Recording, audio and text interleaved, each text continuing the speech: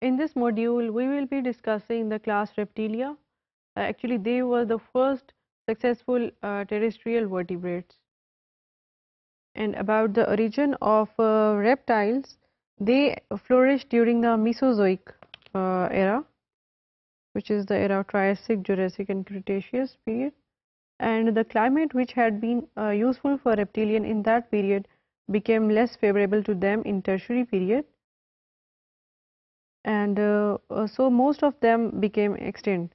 So the present day reptiles are 4 out of 12 that lived in the past, and the reptiles of today have actually derived from the dinosaurs of Jurassic and Cretaceous period. This Jurassic and Cretaceous period. And now we will see some of the key characteristics of the reptiles which they evolved to live more successfully on land. They have amniotic eggs. We will see the whole structure of the amniotic egg, which has certain layers, and it offers different advantages. Each layer has different function.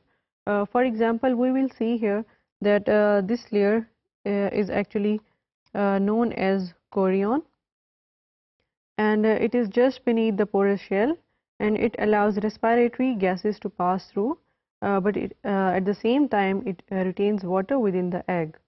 And then we can see here that there is a layer which is called as amnion. It encases the developing embryo within a fluid-filled cavity. And then we have a yolk sac. It actually provides food from the yolk for the embryo via the blood vessels connecting to the embryo's gut. And then we have this layer which is allantois, and it surrounds a cavity into which the waste products from embryos are excreted.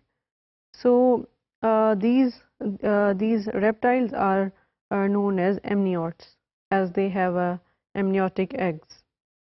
And then the other key feature is that they have a dry skin.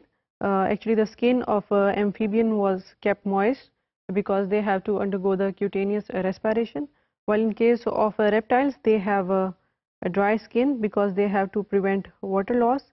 They are no more dependent on water, and they are totally land dwelling organisms or animals. That is why they have a dry skin, and they may also have scales for extra protection of the inner moisture content. And then they have a circulatory system which is more advanced than that of fishes and than that of amphibians. Actually, there is a septum between the ventricle, this ventricle, in most of the reptiles, but in crocodiles they have a totally partitioned ventricle, meaning thereby they have a right atrium, a left atrium, and then they have a ventricle in most of the cases, and ventricle is connected with the help of septa, but in case of crocodile, they have a totally partitioned ventricle.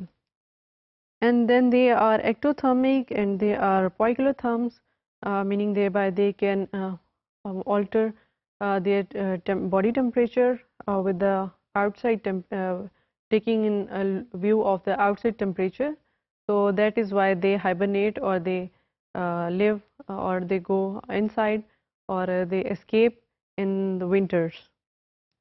Switching to the internal anatomy of reptiles, we can see here that they have slightly more advanced structures than those of amphibians. We can see here the presence of lungs, and the digestive system is more developed, consisting of stomach, pancreas, liver, and intestines. Now we can see the examples of today's reptiles, which comprises of turtle, lizards and snakes, and tuateras are examples of reptiles.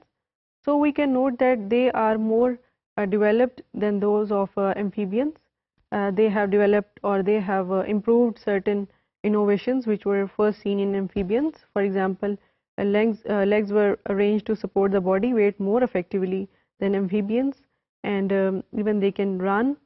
And then lungs and hearts were altered to make them more efficient. And then we have observed that they have a skin which was covered with dry plates or scales, which was meant to minimize water loss, and their eggs were encased in watertight covers. So that is all about class Reptilia.